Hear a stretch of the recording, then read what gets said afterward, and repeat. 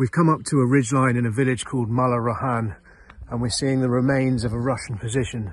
What we understand is that the Russians were using this position, and they had a tank here you can see behind me that was destroyed by an onslaught rocket.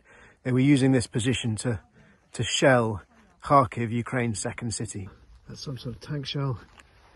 And here, this looks like some kind of bunker, or what's left of it. And there it is, a Russian helmet, which looks like it's been shot through. And another one here,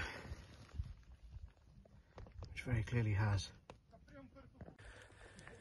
Now it's too unpleasant really to show on camera, but behind me in this trench system is the body of a dead Russian soldier, mostly buried by dirt, his name tag and his face still visible.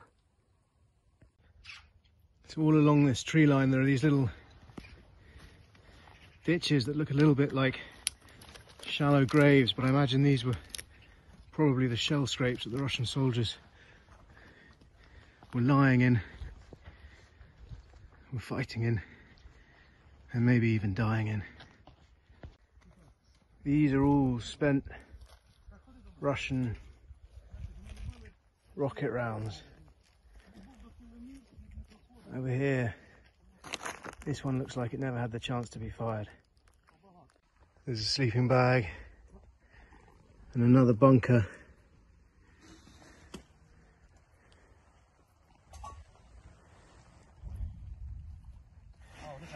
And in the distance we can hear that constant rumble of artillery shelling.